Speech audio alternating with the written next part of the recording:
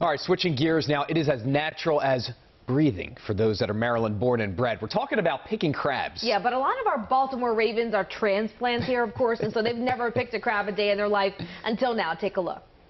No, I don't know how to pick it. I mean, I can get into it and get the meat out of it. The actual crab. So the objective for me is to grab the meat inside and eat it. Maryland people don't get mad at me for real, for real. I got you, though. I'm not a busting down, though, for the most part. This is the video of the day. Pretty painful, though, if you're a big crab person. Some players, look, they start ripping it apart. Others bang it with the mallets until it crumbles. It was the southern accent for me. All right, some even use mustard to eat them. Let's just say, we're going to leave the picking to us, guys. Y'all can stick with the football. Ben Cleveland's so big, I think he could just take the crab and just smash it. Crumble it in his hand. And Lamar Jackson said, "Oh, is that the little poop right there?" So funny. That's great.